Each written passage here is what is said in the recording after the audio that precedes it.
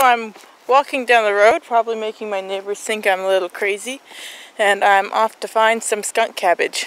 I grew up with my mom telling me that you could eat skunk cabbage roots, and I believed her. I never tried. It's one of the few things I never did try. Then later I heard of a friend, a camp counselor friend when I worked at summer camp, who got a whole cabin of children to try skunk cabbage, and it burned their mouth. And I just checked online.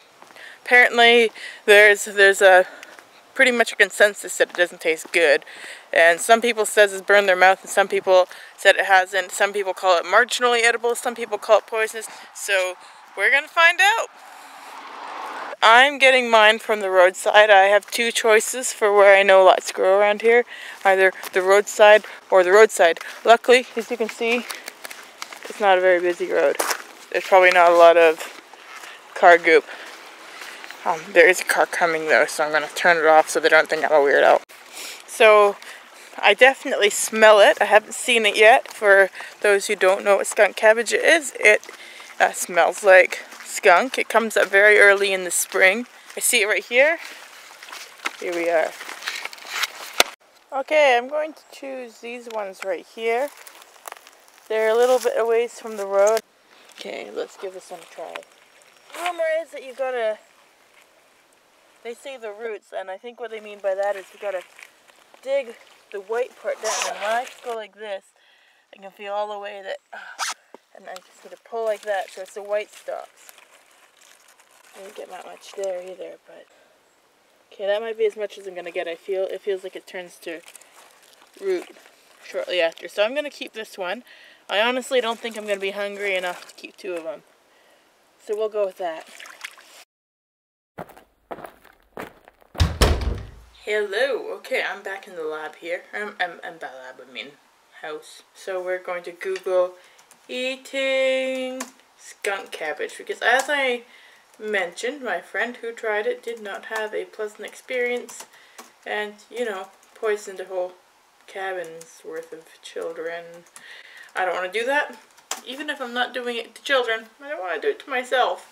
This is a good sign. I have been curious about the edibility of this plant ever since 1994, when my friend Owen fed me some skunk cabbage root and badly burned my tongue and left me with sores for a week. Hi, and welcome to Cooking with Carly. We just harvested some of the skunk cabbage stems, not roots. We need to dry those or we'll burn our mouth. And so our first step is to boil these for half an hour, change the water twice, and then hopefully they won't kill me. They actually don't smell that too bad, in case you're wondering. So we are cutting. Let's get rid of this bit here. So this we could actually dry if we really wanted. So maybe I'll dry that up. So this is really all I have. I don't really feel like I need to eat any more than like this amount. Okay, so we'll just you know, let this boil for half hour. Chill, have a coffee, have a beer, whatever. Okay, I've now boiled these for about 20 minutes, and I basically just changed the water until they stopped smelling like skunk. So they still kind of stink, but we're gonna eat them. A little bit of salt, and there's someone in the house, so if it makes gaping sores in my mouth, then there'll be someone to call an ambulance. It's okay, kind of a slimy. I put salt on it. It's really salty. That's all it tastes. Yeah, it's just slimy and vaguely skunky. Skunky and salt don't go together, and it's burning a little.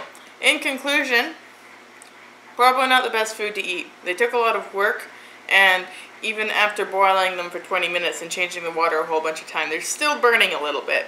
Not badly, but not enough to make me want to finish it. But hey, now you know. Now you don't have to go do it yourself, right?